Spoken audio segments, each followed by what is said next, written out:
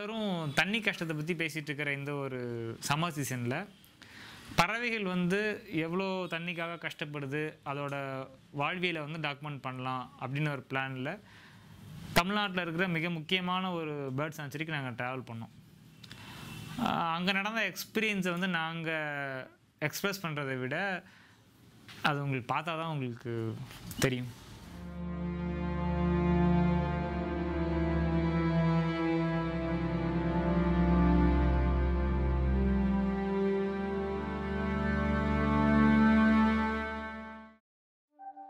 காலையில் ஒரு 7:30க்குலாம் திருநெல்வேலி போயிட்டோம். அங்கே எங்கள் ரூம்லேருந்து ஒரு 35 கிலோமீட்டர் தான் குந்தங்குளம். போகிற வழியிலே ஒரு மரத்தில் கூட இலை கிடையாது. அந்த ஊர் மக்களே எல்லோரும் குடத்தை எடுத்துகிட்டு சைக்கிளில் தண்ணி எடுக்க போகிறாங்க, வண்டியில் தண்ணி எடுக்க போகிறாங்க. அந்தந்த ஊருக்கு இருக்கிற தண்ணி குழாலாம் கூட தண்ணி வரல. எல்லாமே சும்மா குடத்தை வச்சு வெயிட் பண்ணிட்டு தான் இருந்தாங்க தண்ணிக்காண்டி. நான் ஃபஸ்ட்டு போய் இறங்கினோடனே சரி, நான் போகிறப்பே நினச்சிக்கிட்டே தான் போனேன், இங்கே பார்த்துட்டு ஓரளவு கொஞ்சம் பிரம்மாண்டமாக இருக்குமோ அப்படின்னு நினச்சிட்டு போனேன். ரொம்ப வெறிச்சோடி இருந்துச்சு. காஞ்சி போன இலை அப்படியே அந்த ஒரு சான்ச்சுரியை பூட்டி ஒரு 2 மாதம் 3 மாதம் சான்ச்சுரியை பூட்டி பராமரிக்காமல் கூட்டாமல் இருந்தால் எப்படி இருக்கும், அந்த ஒரு சினாரியாக தான் இருந்துச்சு.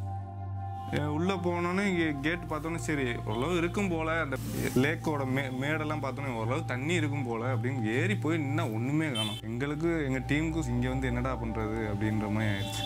இது என்ன எடுக்க முடியாது, இதில் ஒன்றுமே இல்லை இது எடுக்கிறதுக்கு, இதில் காமிச்சு என்ன காமிக்க போகிறோம். அந்தளவுக்கு எனக்கும் எங்கள் டீம் டேரக்டர் எல்லாருக்குமே சண்டை ஆரம்பிச்சிச்சு. நாங்கள் இது என்ன எடுக்க போகிறோம், அதில் நம்ம எதிர்பார்த்த பேர்ட்ஸ் அவ்வளோவா இல்லை, முக்கால்வாசி பேர்ட்ஸ் கிடையாது, வெறும் அதில் ஏதோ ஒரு 2% தான் இருக்குது.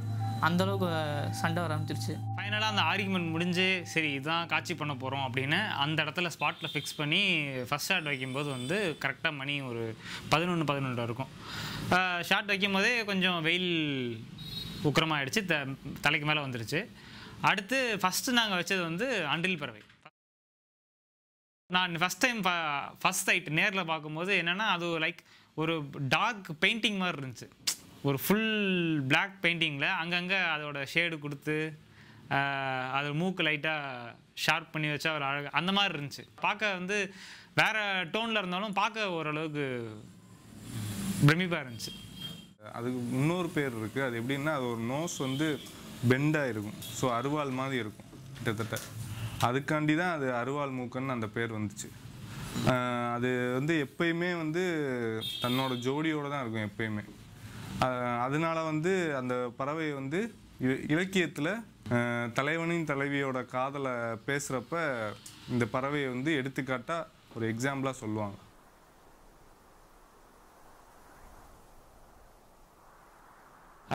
ரெண்டாவது வந்து பவளக்கால் உள்ளான், பிளாக் பெங்கிள் ஸ்லிட் சொல்லுவாங்க. அந்த பறவை வந்து பரவலாக ஒரு 4-5 இடத்துல உட்காந்துருந்துச்சு. தண்ணியில் இருக்கிறதுனால வந்து கொஞ்சம் வாட்டரோடு சேர்த்து ஃப்ரேம் வைப்போம் அப்படின்னு அது ஃப்ரேம் ஃபிக்ஸ் பண்ணி வச்சோம். ஸோ அது எப்படின்னா தண்ணி இருந்துச்சு, நடுவில் கொஞ்சம் மணல் இருந்துச்சு, அதில் நின்றுட்டு இருந்துச்சு. அது கால் நல்லா குச்சிமாக இருக்கும், நல்லா செம்ம ஒல்லியாக இருக்கும். அதனால் அது பார்க்க பெயிண்டிங்காக இருக்குன்னா எனக்கு ரொம்ப பிடிச்சிருந்துச்சு. அதையும் தேவையான ஷாட்ஸ் எடுத்துனேன். அதுக்கப்புறம் எடுத்தப்பறம் சரி இங்கே போதும், இந்த குட்டையில் இவ்வளோ தான் இருக்குது அப்படின்னு சொல்லிட்டு நான் திரும்பி பார்க்குறப்ப தான் கூஸ் வந்துட்டு இருந்துச்சு. கூஸ் வந்து ஒன்று வந்து அடிபட்டுருக்கு, அதுக்குள்ள ஒன்று கால் இல்லை.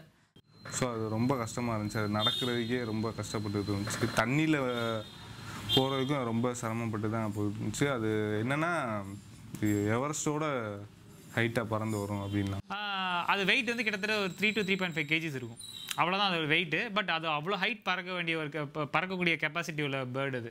அது கேட்கவே ரொம்ப பிரம்மாண்டமாக இருந்துச்சு. அடுத்து வந்து குளிப்புற பார்க்க தான் நாங்கள் போனோம். அவ்வளோ பெரிய இடத்துல வந்து எங்களால் சுத்தமாக கண்ணே தெரியல. அது ஈஸியாக எப்படி லொக்கேட் பண்ணுவாங்கன்னா பக்கத்தில் வந்து சாணம் மாட்டு சாணம் இல்லாட்டி ஒரு சின்ன செடி இருந்துச்சுன்னா அது பக்கத்துலாம் அது வந்து குழி தோண்டி முட்டை போடும். அதுக்கு ஒன்று முக்கியமான விஷயம் என்ன சொன்னாங்கன்னா எப்பயுமே அது மார்ச் மாதத்துக்கு அப்புறம் தான் முட்டை போடும்.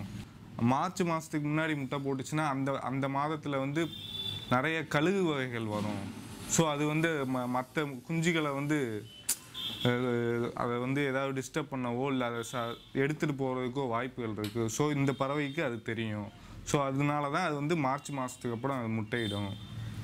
முக்கியமாக இது வந்து வெயில் எவ்வளோ வெயிலாக இருந்தாலும் போய் அதுக்கு அதனால உட்கார முடியும், அதுக்கு அந்த தன்மை இருக்குது, கெப்பாசிட்டி இருக்குது அதுக்கு அப்படின்னா. நாங்கள் அது போன டைமிங் வந்து பெர்ஃபெக்டான ஒரு டைமிங். என்னென்னா ஒரு சன்செட்டுக்கு முன்னாடி கோல்டன் ஹார்னு ஒரு ஹவர் வரும். அது நீங்கள் அந்த லைட் வந்து மேலே பட்டாலே ஒரு ஃபுல்லாக கோல்டு டோனில் இருக்கும். ஸோ அந்த லைட் ஒன்று, ப்ளஸ் வந்து அந்த இடத்தோட புல் அப்படி, ரெண்டாவது அந்த குழிப்புறாவோட கலர். ஸோ இது 3 மேட்ச் ஆனதுனால அந்த ஃப்ரேமே ஒரு மேஜிக்கல் ஃப்ரேமாக இருந்துச்சு.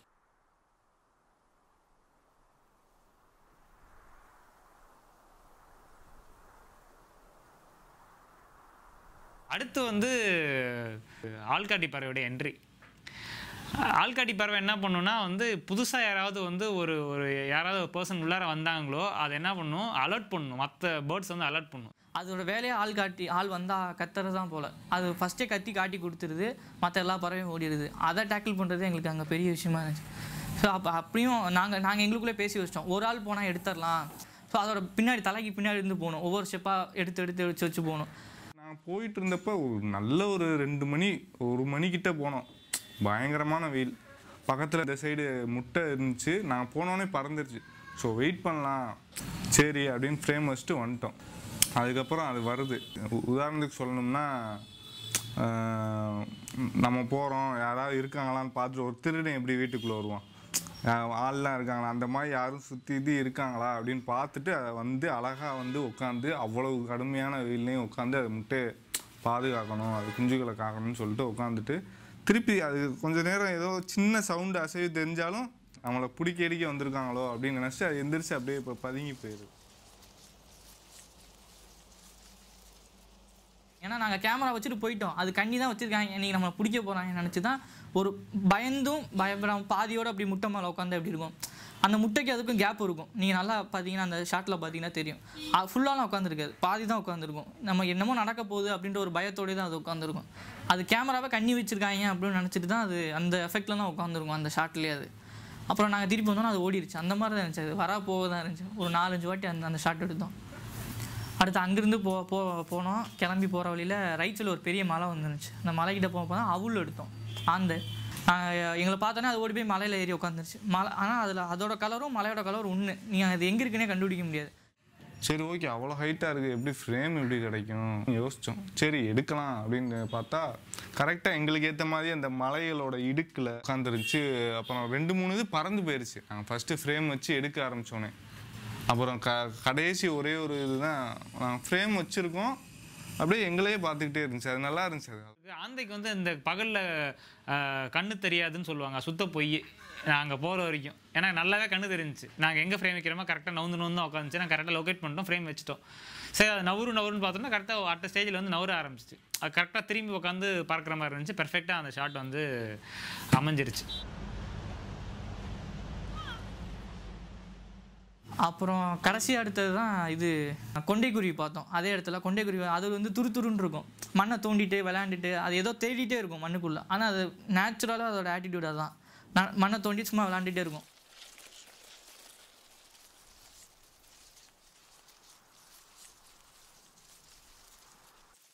எனக்கு ரொம்ப பிடிச்ச பறவை வந்து வானம்பாடி, ஸ்பாரோ லார்க் இங்கிலீஷில் நேம்.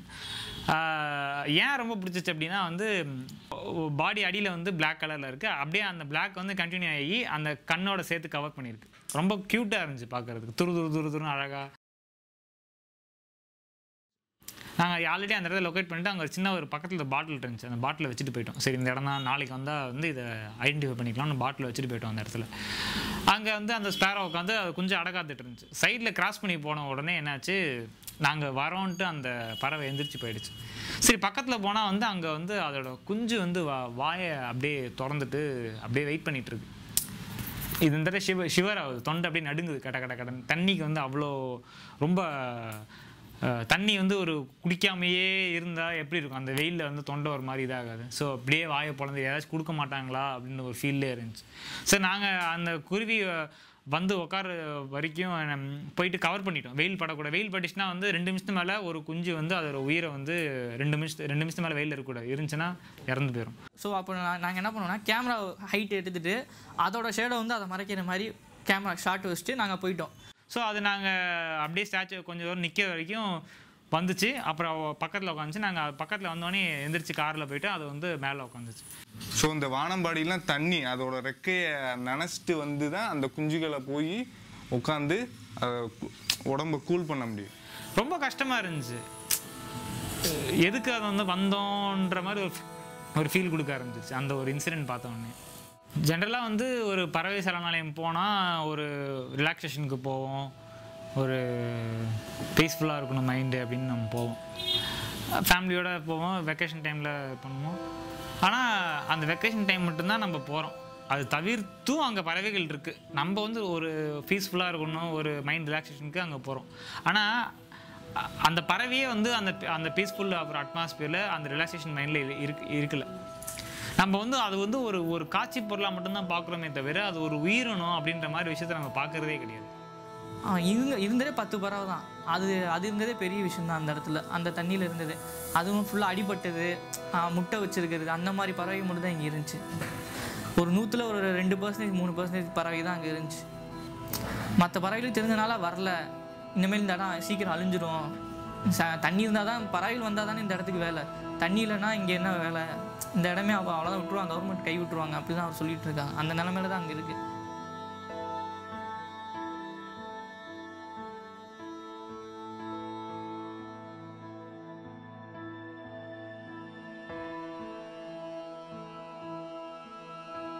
எப்படி அந்த பறவையை சஸ்டைன் பண்ணுறது எனக்கு புரியவே இல்லை.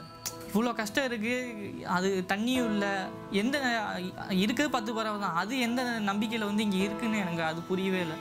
ஸோ அது எப்படி சர்வை பண்ணுறது தான் இன்னி வரைக்கும் தெரியல. ஏன்னா எல்லா பேர்ட்ஸும் வந்து அந்த தொண்டையில் வந்து லைக் தண்ணி தவிப்பு மாதிரி தான் இருக்குது. பாதி பேர்ட்ஸ் வந்து இப்படி தான் வேலை பார்த்துட்டே இருக்குது. தண்ணி வராதா, அது ஏக்கத்தோடு பார்க்குற மாதிரியே நிறையா ஃப்ரேம் இருந்துச்சு.